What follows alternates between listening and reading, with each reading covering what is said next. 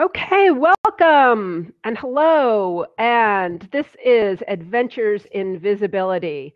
And one of our main topic today is going to be around storytelling, which has been part of our culture and civilization since the beginning of man and women. So like, wait a minute, Denise, let's get this right. But, it's important. Stories are really important for teaching, for motivation, for inspiration, and for imparting any kind of communication. So that's what we're going to be focused on today with my guest, my very special guest. I'm Denise Wakeman, your host and guide to better visibility on the web. So today's guest is Carey Peña. And Carey is an award-winning news anchor, investigative journalist, political show host, and now also the founder of Inspired Media 360. Yes. And I met Carey recently, a few weeks ago, when she interviewed me for her podcast, Carey Peña Reports, and through our good friend, Shannon Hernandez, who I've known since the Google Plus days. That's how we met. So I wanted to talk with Carey today because her message is really all about storytelling. As a news anchor, as a reporter, as a journalist, she's telling stories all the time. And now she works with her clients and brands to help them tell their stories. So I thought this was particularly fitting because, as you know, all of you who are self-employed, who are solopreneurs or small business owners, it's a struggle every day to get your message out. And one of the best ways to do that is through your story. And I will confess that storytelling is a challenge for me because I'm a very linear and literal thinker. So I like to tell the facts when, right in order, that whole thing. And I know that's not the best way to tell a story. So it's really at the heart of all the content that you're creating. And that's why Carey Peña is here today. Carey, welcome to the show. Thank you. My pleasure to be here. Denise, you talked about my background, and I actually along the way had a unit at the television station called Storytellers because I really was bugging and nagging my news director about all of these untold stories that I felt were out there that maybe didn't fit the discourse that we had in the editorial meeting, but they're just sort of untold nuggets. And as you mentioned, part of what my company does now is in the strategy division is help people develop their brands through storytelling, because I think that those same applications that we use in journalism can be used for individuals who are trying to develop their brands. Yeah. And that is really going to the heart of what I love about telling stories. And that is, what is your message? What are you trying to say? Exactly. And it's never really the most obvious thing. There's usually something much deeper underlying, that, tagline, for example. Yes, absolutely.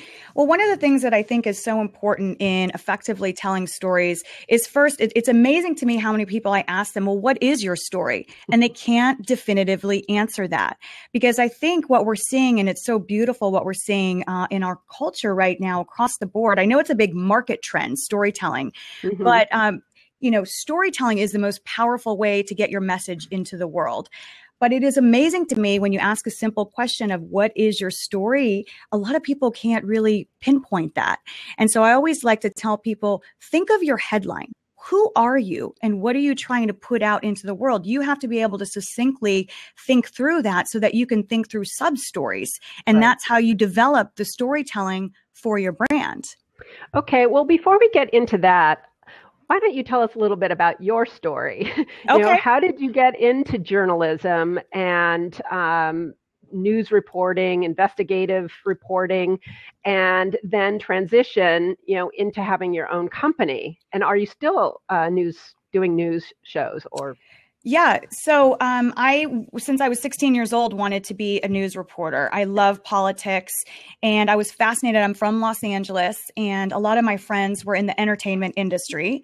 And I was just super fascinated with the combination of sort of entertainment, but also education and learning. I love to learn, and I really love to learn about people and what makes them tick.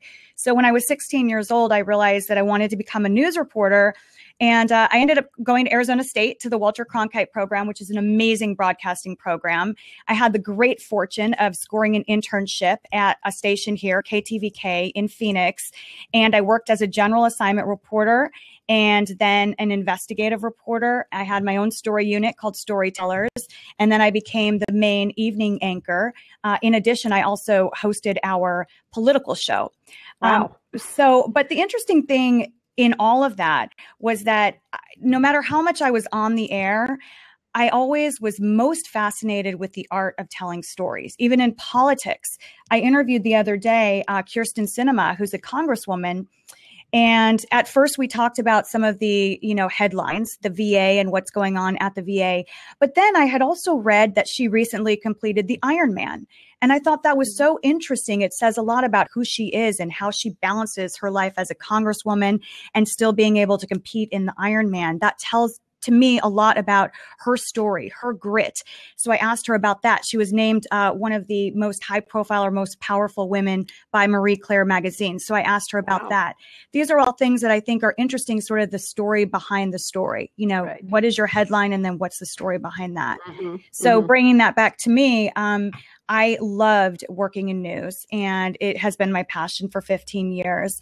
And just at the end of last year, I really wanted to branch out on my own and start a company that's all based really at the heart on storytelling. So I have two divisions.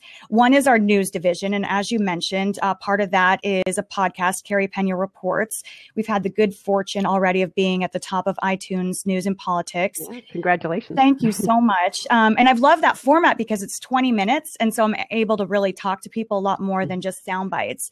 Right. The other part of my company is a strategy division, and we do storytelling strategy for businesses who I think and brands who I think I can help. And one of the things that I've seen is sometimes I think small businesses feel that they don't have the money or the time or the resources to develop their story in the same brilliant ways that big brands do. Mm-hmm. And I disagree with that. I think that there's so many amazing stories out there to be told for small business people.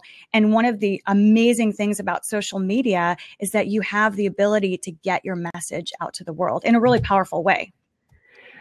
Absolutely. I think that there's an intimidation factor about, what is your story, is that you have to create something that's, perfect or says it all or something. And that might be where some of the feelings of inadequacy might come in for a small business or a solo business that, what do I have to say, So I want to ask you about that a little bit in just a minute, but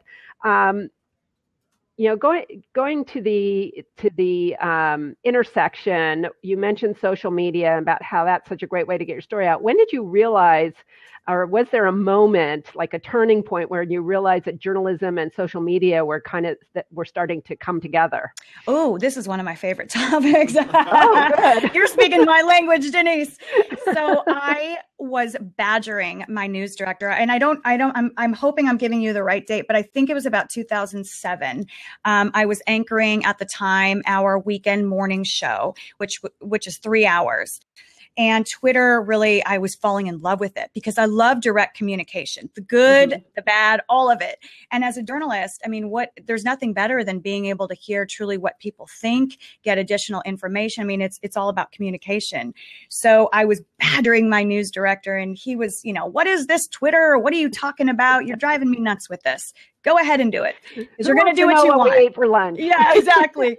So I started really bringing Twitter and incorporating it as one of the first journalists, really, I believe, to incorporate that into our broadcast. Yeah. And I will tell you that it has added so much for me personally as a journalist. And I feel that it added so much early on. Before, I don't like social media used in a way that's artificial. I like it when it's really, really organic, that you are really just out there to connect with people and to build your brand through those connections. So I started using Twitter early on, and I'll tell you, it has been incredible for me personally, but also as a journalist. So I was on the news desk the night that Osama bin Laden was captured and killed. And I started learning about that story early on through social media, some of the White House correspondents who I followed at the time. I signaled to our producers, because on the weekend, it's sort of a skeleton staff. Mm-hmm. I signaled something's really going on here, and we didn't know what it was, but the White House press corps was being called back in. And on a Sunday early evening, that's really unheard of. So at any rate, long story made short, I was on the desk solo that night, and we ended up doing extensive coverage about Osama bin Laden as that was unfolding in the Middle East. And it was amazing to see at that time how social media and how, because if you remember, it was a collective moment where as Americans and really across the world, worldwide, people were celebrating this evil person who was finally being taken down. And just to see the instantaneous reaction and the collective reaction of the audience and being able to bring that into the broadcast, it was really, to me, a moment that proved really the power of social media and being able to see instantaneous reaction. And in particular to an event like that, but you can apply that to so many things. And that's one of the things that I think is important for people when they're looking for storytelling strategy. See what people react to. Oftentimes, most often, if you are organic and you're putting something out there, the most organic social media correspondence always gains the most traction, rather than something that's very manufactured. And I just think that if you speak from your heart, even as a business owner, whatever you're doing, that is what really people respond to in the storytelling world. Okay, so can you talk a little bit more about that tapping into that organic piece to tell the story? Because that's, as a journalist, I would imagine, I've never been a journalist, so I can't speak. Well, you are right now. You're a journalist right now. Yeah. I guess so. I do interview people. But the getting to that place where you really can tap into the moment and the reaction, how can a business do that, or a small business do that? So I like to tell people that if you see something that is interesting to you, a lot of times that will be interesting to other people as well. And so I think a lot of times people really overthink it. What should I tweet? How should I construct it? And in that case, a lot of times it comes off like you're trying to sell something. So I will liken that to a lot of broadcasters. And now it's become sort of mainstream to tweet out what you're working on. But I was always very against tweeting out, join us at 5. We'll have this report. My thought is put the news out there right now, because people who are on whatever social media platform, they want to see it. And then if they want to tune in to see you on the news, they will do that. So applying that to the business world, Denise, I think really creating a community and connecting with people, not just trying to sell them on what you are doing, is part of it. And that's how you build up your brand. And then naturally, people have loyalty to you. They want to find out more about you. I'll tell you a little funny story. I interviewed a really cool girl, Gelly Ackenblitz. She's the founder of Networking Phoenix. And she was telling the story on my show that I thought was great. She talked about how people are intimidated a lot of times to go to mixers because they don't know what to say. They put their name on their name tag and they walk around, and it's sort of this stilted interaction. So she talked about how one of the women who was there is put on her name tag, "What is your pet's name?" So this opened up conversations. And of course, naturally, she's a pet sitter. So it opened up a perfect conversational route for her with everyone without selling something. That was, in essence, a great example in my mind of storytelling, right? But a lot of times the best way to build your brand through storytelling is to learn about the people around you, to learn more about your community rather than just trying to push out information to them. Right. So it doesn't have to be this manufactured story. Once upon a time, I started a business kind of, thinking about that kind of literal interpretation of you what are is a very story. literal. Although I do love to see the why behind it. For instance, when I interviewed you, Denise, I thought it was really interesting how you came into where you are now. And I like to hear the backstory. So right now I'm working with a lovely, beautiful woman, and she's a lifestyle blogger. But she's always seen in perfect clothing, and she's always really done up, and she's gorgeous. But she expressed to me that she really wants to reach out and work with a cross section of women to help them be their best selves. Well, I had caught about a month or so ago on social media, she had put out some pictures of her growing up and expressed how she had weight battles growing up and how she had to fight through those and really came into this extensive exercising and health and fitness to get where she is today. And I told her, Julie, I think that's your brand right there. That's showing who you are as a person and allowing people to connect to you and showing that you've walked through this journey. It makes you even more credible as someone who wants to be a lifestyle expert and to go out and help other people with their lives, to show that you are just not this perfect person, that you've also walked through this journey. And so right now I'm actually doing a project for her that is showing her backstory and telling that story. And then she's going to combine that video project that we're putting together for her with all of her kind of gritty YouTube videos and fun little snaps and Vine. I like that approach of doing a little bit, I call it high-low, some higher produced things and then some fun things where you just grab your phone and you just bring people into your life and show them why you care about what you're doing. Yeah, what's happening right now without all the preparation. Right. Exactly. Yeah. You talked about headlines, about your, what is the headline that who you are, and then go into the backstory. And, headlines, typically when I think of a headline, it's something that screams out, and gets our attention on the web or on magazines or print media, or, even the little lower thirds on the TV, font on the news, those are the headlines, So how do you tell your story using a headline? I mean, where do you start with crafting that? Well, I think you have to really understand, if you don't understand what your brand is, you're going to have a hard time selling it to other people, right? So I think first and foremost, you have to understand, what is your purpose? The most successful people who I've interviewed over the years, including the President of the United States, really have a clear sense of what their purpose is. And I think that applying this through every type of brand and business, and a lot of people, Denise, who you work with, I think it's really important to understand your headline, your brand. You need to know that. You should be able to construct a headline for yourself. This is who I am. This is what I stand for. This is my purpose. And then the stories flow from there. Good. Yeah, I like that. So there's a couple of questions here I'd like to just throw out for you, if you don't mind. Yeah.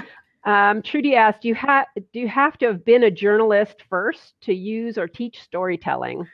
No, absolutely not. I mean, I don't know what Trudy does. I'd like to know, but I think storytelling it's in all of us. When I was on my way to hi, Trudy. When I was on my way to the studio today, I was listening to NPR, and they were interviewing the guy who founded StoryCorps. And I don't know if you guys probably have heard of StoryCorps, but I think StoryCorps is one of the most brilliant forms of journalism because it's just raw. It is just asking people about their lives and to ask each other simple questions. And I really believe that the best stories are the ones that are very simple and very genuine. And so in answer to Trudy's question, no, because a lot of times I think as journalists, we want to massage it and we want to make it all look pretty. We want to design it. But at the end of the day, the best stories can be told, just by someone speaking their truth and really stripping away all the bells and whistles. So I think it's just about articulating who you are and applying this to business, who you are and what your brand is, and how you want to connect with the larger community, not just what's in it for you, but what's in it for all of you, the connections. Right. One of the questions that I got here from John, and it was also on my list of questions. By the way, I'm excited. I'm getting a lot of those hands. So I that's know. pretty cool. Yeah. Okay. Thank you. you. Let's see if we can get you to 1,000. Okay, that'd be cool. Shannon, get on it. Look I'm not getting hardly any. Shannon, come on. John Leland has a question, and again, I was going to flow into this, and let's get it now. Is a brand typically has gone through, a lot of process and consulting around, crafting that perfect storyline, that perfect headline. For a small business, what kind of tips do you have, or where would a small business start to begin looking at how to craft that for themselves? Well, consumers like to see the human side of the brand. So, I will give you an example, and I'm trying to think of who was telling me about this, but I thought it was an interesting example of, you know who it was? It was John C., the Pinterest, manly Pinterest guy. Jeff C., excuse me. He was talking about how he had worked with this gentleman who has a company that deals with waste, I think, recycling and waste. And he was talking about how they navigated telling that story through various channels. So he talked about on Pinterest how they would pin a lot about how it helps the environment, what they're doing. And I happen to love Instagram. I think Instagram is such a great way for so many brands to tell their story. So say you have a tiny little antique store, something cool.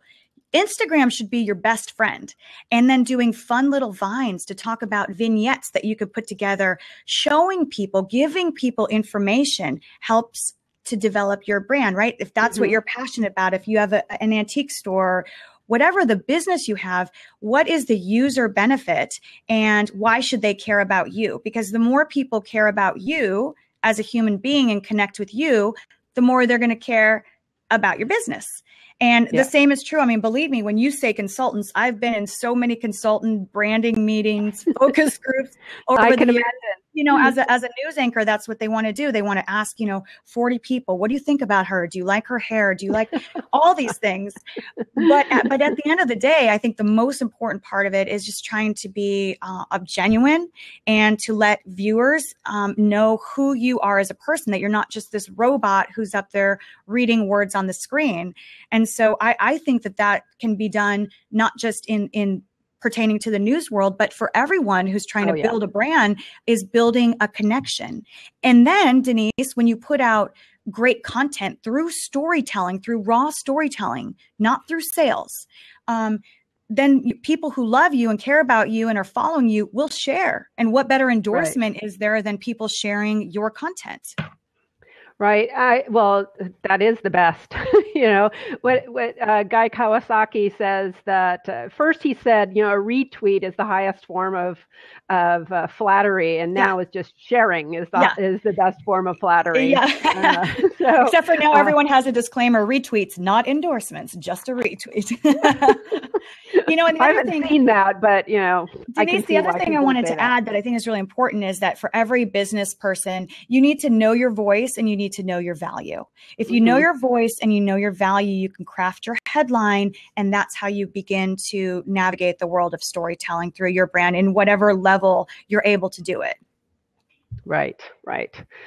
Well, and I think that in this day and age right now, as we are speaking, the visual media is so huge that whether you are using images or you're using video or a combination, that's going to help even more than ever, because I've been working online since 1996, and that's when it was text. Yeah.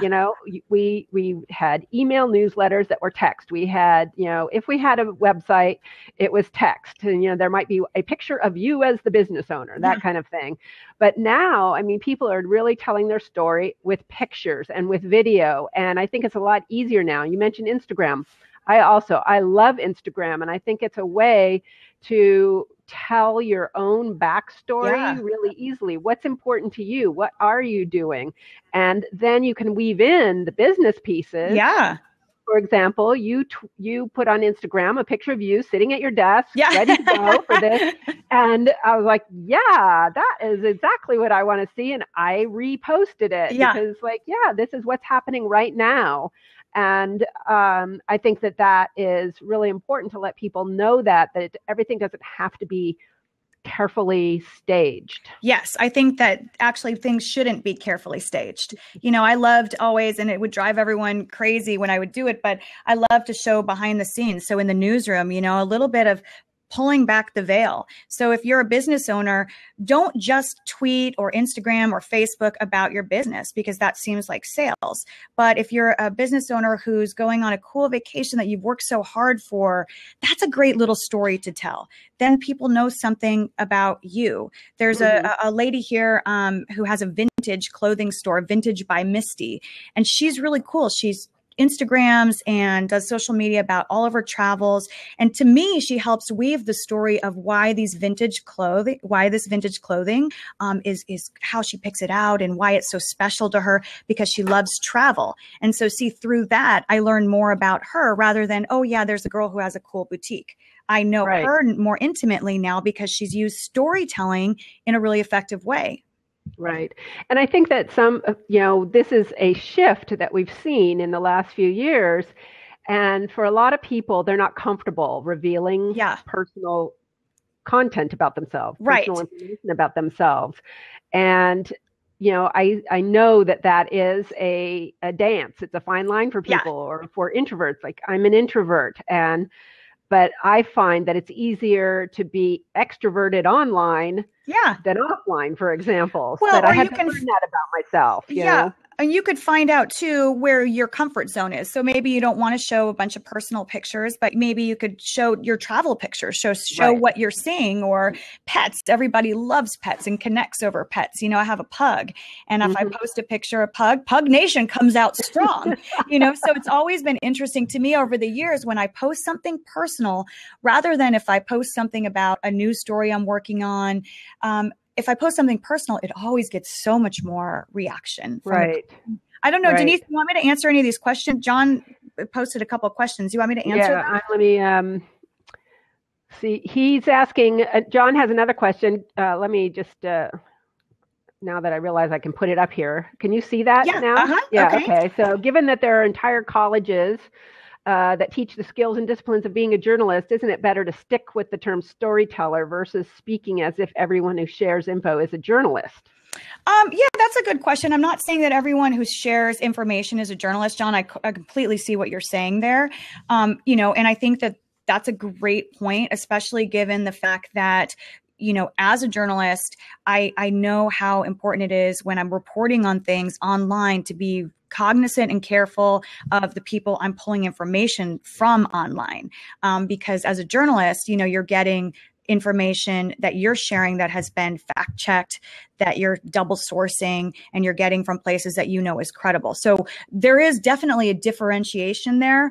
I'm just saying that storytelling, really what true storytelling is not something that is solely owned by people who are quote unquote journalists. So I hope that answers your question. I think it's a really good question. Yeah. And not just and journalists aren't just speaking the news. Well, I mean, I think one of the things I'm trying to do is tell stories that I think are really about the strength of the human spirit. Those are the stories that I've loved the most over the years. I went last night to shoot a story with a family who is a conservative LDS family and who found out they have 2 of their 6 kids are gay. And so their story is about their journey to reconcile their faith with the love of their children and the strength of the human spirit. So that's just really a raw story about them, and I think that those are the stories I gravitate towards, the stories about people.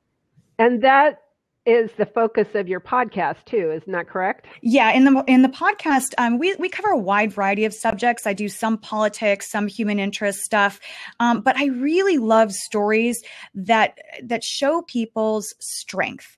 However, I mean, it can be someone who's dealt with breast cancer and who's walked through that and what they've found, because I think there's so much learning that we can all do when you listen to someone else who's walked in those shoes. So I cover a wide variety of subjects on the podcast. I also love to talk to people who have created business success for themselves.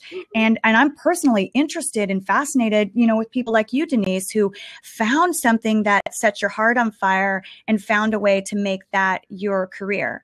Because I think that when we find a way to do things in life that bring us joy, and hopefully that we can do that in our work lives, not just our home lives, that then we're living our best lives. And then we have a sense of purpose. And boy, then you really can go out and you can tell stories because you love what you're doing. And so you want to tell other people about it, right? Exactly. So before we get to bringing in anybody who might want to come on to the show for come into the video stream. How do you advise your clients, to figure out what the compelling stories are for their audience? Well, I think that that's a good question, because that's what I've done for 15 years is sort through editorial content to figure out what's going to be interesting, what people will want to watch. So what's your criteria? I think that if you really ask yourself what is interesting to you, you will have a better sense of what will be interesting to others. If you take out, so I'm working with a raw food chef. And she has amazing recipes, and she wants to develop a 30-minute program. And she's all about, sharing her recipes, which she has great recipes. But I told her, what about your backstory and sharing who you are and how you came to this place and why you feel so passionately about that? So once I got her sort of thinking about that, rather than just recipes, and intertwining some of the personal story, because I think people are, if you have good information to share, and so that what you're putting out there has value, so we don't want to waste anyone's time, Right. But if you're putting out something that has value, then I think people will be interested in it. So, I mean, I don't know if someone has specific questions about content that they would like to ask me, because I love to look at that and tell people, this is your headline. This is how you, this is your invitation, folks. There's your invitation. We always say in the news business, Denise, we say, don't bury the lead. So a lot of times people will tell you this. And then I get down to the bottom and go, wait a second, that is your most interesting point. Right. That's what you need to lead with. Well, do you find that many people might feel like what their personal story wouldn't be interesting to other people? We tend to, kind of put ourselves, in the back seat, well, everybody else is more interesting. I have nothing to say. I mean, there's a fear of not being interesting. I just think that if you do it in a way, I'm not saying that every single story should be about you and your personal life and all of these things, but I think in each one of us, there are stories about the why we got to today. And especially if you have a business, so if you look at some of the big companies who are doing it really well, Bill Gates is a great example. He's not being egotistical in telling his story, but he's telling his truth. And so he takes you on a journey about this amazing humanitarian work that he and his wife are doing all over. And they really give you a little bit of their backstory and the why. And I find that some of, who's the guy now who's on the Sharks? I love him. Mark Cuban. He's great about that too. He really shows a big side of himself woven into his business. And I think that, we can all apply a bit of that. And that's how you build your audience, is by sharing things. And, people like you, Denise, who travel, there's nothing better than showing like cool places around your town, fun little restaurants and just like little slices of life. People love that, Yeah. And I think that's something that that I encourage my clients and students to start to step out, and it's like figure out the one or two things that you are comfortable sharing. Yes. You don't have to share your whole life, Right. But what is it? So like my travels, or, where I run around Los Angeles, and, I love eating out and trying new restaurants. Yeah. So I'm going to show that, and people like it. And so, through that, you build connections. So I'll give you a quick example. In the political world, you guys may have seen that Chris Christie 3 weeks ago had this viral video, and it was just because it was a raw moment. He was in New Hampshire. He was at this tavern. He was real people. He was taken off a stage, and he was talking with a gentleman who asked him about, drug abuse in America. And Chris Christie gave a story that was a personal story to him about, I believe it was a law school friend of his who had gone through prescription pain addiction. And I believe, don't quote me on this, but I believe he said that his friend had taken his own life. And it was such a raw and real moment for Chris Christie. You saw a little bit. It wasn't a stump speech. It wasn't this manufactured video. It was just real. And I thought that was a really great example of raw storytelling. He didn't plan it, and sometimes that's the best way to do it. Right. But it helps us as the audience to say, oh, there's something relatable about that person. That's right. That's right. And small business owners can use that and apply that to what they're doing. So, whatever business you're in, that's how you create community. And that's how you continue to build your brand, and building your brand will build your business. Right. Right. And it builds your visibility, which is what this is about. Yeah. I mean, all of this really directly flows into that, because the more people who are paying attention to your story and your message and are connecting with you, the more they're going to actually, take some sort of action, whether it's reading your next blog post or signing up for your webinar or buying your book or hiring you to work with them. Yeah. So are you open to having some people come on the stream if they want? I don't know. Sure, yeah, absolutely. Okay, so this is your moment, folks. I'm going to unlock, and if you'd like to come on and ask Carey a question about storytelling, maybe give her, a little snippet of what you're working on or what you think your story is. She put that out there. She threw that out there. She wants to know so she can give you her feedback. Yeah, so, absolutely. Shannon, I need more hands. Oh, I see. We're in a race here. Okay, come on. Who wants to come on board? John, Joselito, Bonnie, Trudy, Michael, the branding Cupid. Michael, all right. We're going to get him on here. I love this. Michael. Hi, Michael. Hi, Michael. Welcome. Yep. Great. I just have a little bit of trouble trying to tell my story, and I'm not really sure how to say it to people, online, I guess. Well, what's your story? Tell us right now. Yeah. I mean, what do you do? I design brands for small businesses and entrepreneurs. I'm a graphic designer and have been in the industry for around 15 years. I know I look young. Yeah, what'd you start when you were 5? What's going on there, Michael? I'm 28, and I've been doing it since I was around 14. So originally I started by creating a website on Homestead. That was way back when. And to help teenagers get over depression. It was called 14's magazine, but it never really mounted to anything, but it's led me to where I'm at today. And here's what I see is that you're someone who has been doing this since you were 14. You have a passion and you know how to tap into millennials, which a lot of people are trying to figure out how to get that audience. I would lead with that is your passion, that you're a graphic designer, that you have worked with millennials, and that you know how to build people's customer base with the millennials. You have to find a way to stand apart from other people who are doing the exact same thing as you. And right there, you just told me, you said you don't know how to say it, but you just, in a minute's time, less than a minute, you gave me your headline. And it's a great headline. Not to mention, Michael, I'm super interested in the work that you did because it shows that you have heart. So what you just told me is that you're not someone who's just a graphic designer, but you're someone who cares about people. You obviously have a connection to, fighting and helping kids who have suffered depression. I would weave that into your story. weave that into your story and create your community in that way. That's amazing. Thank you. Thank you so much. Plus you have awesome hair. Yeah, exactly. Michael, there'll be a, replay of this video, so you can go back and listen to what you said, transcribe it, and you've got, a way to work with that content to tell your story now. Yes. That's a great tip. Thank you. All right, Michael, good luck.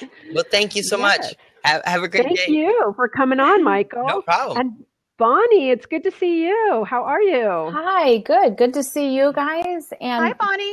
Hi, Carey. I don't think I've met you before. And Michael, I've seen you before a lot on here. Michael's been on Blab, watching a lot of people's Blabs. So that was the first time I actually saw him as opposed to his graphic. Yeah. And Michael, your graphic looks like you're 8 years old.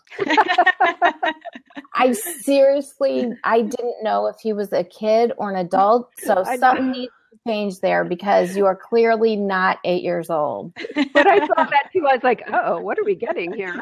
Right, exactly. So we'll add that to our advice for Michael, but he's well on his way. A little misleading. So Bonnie, you have been doing, you're a Blab queen, and I see your shows being advertised all the time, or not advertised, but I see them coming up all the time with notifications. And so, do you have a question for Carey? Well, I wanted to know, and maybe you covered this in the beginning because I tuned in a little bit later. But Carey, how did you get into this type of work? Were you always okay being on the camera? Not everybody is, right? Yeah. So people have a huge fear of public speaking. People never want to see themselves on video a lot of times. So were you always okay with that, or how did you get to that point? I think, no, I wasn't always okay with it. I mean, I liked to perform, but I will tell you that, early on when I was a reporter and I started out in Phoenix, which is a very large market to start in. And when you're on live TV, there's a lot of mistakes that can be made, and many of them I have made. But what I learned, and this is because part of what we do also is coaching and development for people. I love to see people become their best selves and really get up there and knock it out of the park. I think that a couple things. People feel that butterflies is a bad thing, and it's not. I think one of the things is learning how to train your butterflies so that they're flying in the right direction, because sometimes anxiety can help you in a way because it really amps you up. A lot of athletes I know, they feel that before, but then it helps them get out there and perform at the highest level. So that's one thing. The other thing I think is just sort of stripping away the fear that everything is going to come out perfect. That once I got past that and I realized, okay, you know what? We don't all speak with perfection. Every word doesn't come out perfect. We don't always have the best, at least I don't always have the best word choice. So once I sort of got past that, so it was an evolution, Bonnie. I won't sit here and say to you, yes, I went on camera and spoke to millions of people and I had no anxiety. But I learned how to train my butterflies. I learned that, it's okay if everything I say is not perfect. And the other thing, I will give you one other tip, and this is for people who are going to be doing public speaking of any kind. I was covering the Democratic National Convention the year that they were nominating Barack Obama. And you'll remember it was a big deal. It was our first African-American president. 84,000 people were there. And I remember I was lined up with a lot of national reporters, and I was a young reporter, and I had all my notes. And I was very methodical. I was going to follow my notes. And I remember seeing no one else had notes. These reporters, they weren't working off notes. And I had this moment of, you know what, at this point, you either know it or you don't. You're here. You've been covering this. Get rid of the notes. And I think that that's true in a lot of cases with public speaking, is that you have to know what you're talking about. And once you know inside, I got this. I'm there. I've got it. I'm not worried about it. It gives you this level of confidence. And one of the, we call them live shots. One of the live shots I did, the guy next to me, a big reporter, turned to me and goes, boy, you can ad lib for days. And I thought, all right, perfect. I got rid of the notes, and it just opened me up to a whole new level of performance, I think. I like that. That's a great story. That's a great story, because I think that, notes sometimes become a crutch. It does. I mean, I know for my own self, like I always start with notes because I know I don't want to forget anything. Yeah. But then you can get stuck in them too, Yes. you know. So Yes. I think I really love that what you said, and also train your butterflies so they're going in the right direction. That's beautiful. Yeah. So that would be my best advice for you, Bonnie. Tim, thank you. Tim, it actually wasn't for me. It was actually for everybody. Okay, good. good. Denise knows I'll just get on here and just literally start blabbing. But but I think it's a really good, I loved hearing the story. And I think it's really, really helpful information. And Tim Ferriss, is that Smart Passive Income? Okay, so no, that's Pat Flynn is Smart Passive Income. Flynn. Okay, thank you. Pat Flynn is he does tons and tons of speeches. People see him all the time as a keynote for this and a keynote for that. And he did a scope one time, and this is where I really got into listening to his message. He did a scope. He's very well known in terms of entrepreneur land, right? And especially podcasting. He did a scope about how nervous he gets every time before he speaks in public. And I was like, what? This person is saying this? I mean, it would be just the same as if you were saying that or Denise were. I mean, I'd be like, seriously? Yeah. And he talked about, similar to what athletes do, he talked about the physicality, everything that he goes through. Yeah. First, he starts sweating profusely, and I was like amazed by that. And then he talked about like kind of how he psychs himself up and gets out of it. And he has this whole routine that he goes through. So for me, somebody who's just starting to do this, seeing that somebody who's out there goes through that was hugely helpful. Absolutely. Okay. Well, So, thank you. Thank you so much. Bye, I appreciate it. Thank you, Bonnie. I want to be mindful of the time and Carey's time.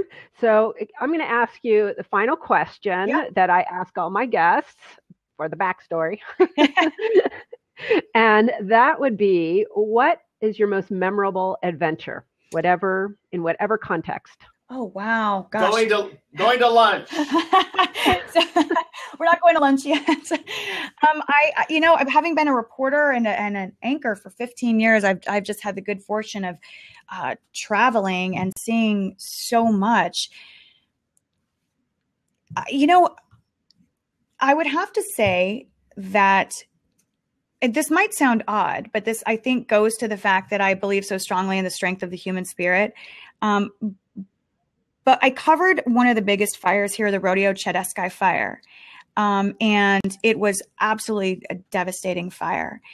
And houses burned and lives were torn apart. And I was there, and I say this as an adventure because I was there. We stayed in the evacuation zone, and I was there the day the evacuation orders were lifted and people came back. And the sense of community that was felt there that day, as a young reporter, seeing that to me meant so much. So I guess in a way that was a very memorable adventure, because being in a fire evacuation zone, sleeping in, wherever you can find a place to sleep, not changing clothes for days. It's not exactly like glamorous that everyone thinks reporting on TV is, but it was an adventure, and an adventure with an ending that to me solidified why I got into journalism. Mm-hmm. That was storytelling. And that was talking about stories of the human spirit. So I guess, I've been all over the world, and I could sit here. I know you love to travel. So I could talk to you for a long time about that. But when you ask about an adventure, that stands out in my mind, because the way seeing people come together in the end was something that just was very meaningful to me. Yeah. Well, an adventure encompasses all of our life. So, that's why I have no context around it. Well, and you know what, Denise, adventure also means sometimes, and this was the case for me, pushing yourself to do things that you didn't know that you had the strength to do. And when you're reporting for days on end on national TV as a young reporter, not sleeping, barely eating, seeing people's lives turned upside down, it pushes you to know that you have what it takes to be there in that moment, and to just sometimes go where the adventure is going to take you in life, right? And it's not always a fun adventure, but there's always learning in the adventures in the end. Thank you so much. You've told my story for me. It's been so much fun with you today, and all of you guys for being here to blab with us today. I loved it. Yes. So before we sign off, what's the best place for people to reach you, Carey? So you can get me on my website, inspiredmedia360.com. You can get me on Twitter, Carey Peña TV, Facebook, Carey Peña TV. So I'm all over. I'm all over social media, or Instagram, Carey Peña. All right. And you can see above, the little information above Carey's picture. That's her Twitter account. And also follow her here on Blab, because I think we'll be seeing a lot more of her on Blab. Yeah, I liked it. I have a feeling you're a natural. So thank you, one and all, for being here with me today live, with being here and showing Carey so much props, love. Thank you. Really appreciate that. Thank you, Shannon. Thank you, Denise. We've got the peanut gallery in the background there. You can get notice of scheduled guests at adventuresinvisibility.com, and I send out notification to let you know what's coming up. Also, you can get Adventures in Visibility as a podcast. It's available on Stitcher, iTunes, and SoundCloud. You can sign up at adventuresinvisibilitypodcast.com. So until the next time, have an adventurous day. And thank you so much, Carey Peña, for being with us today. Take care, everyone.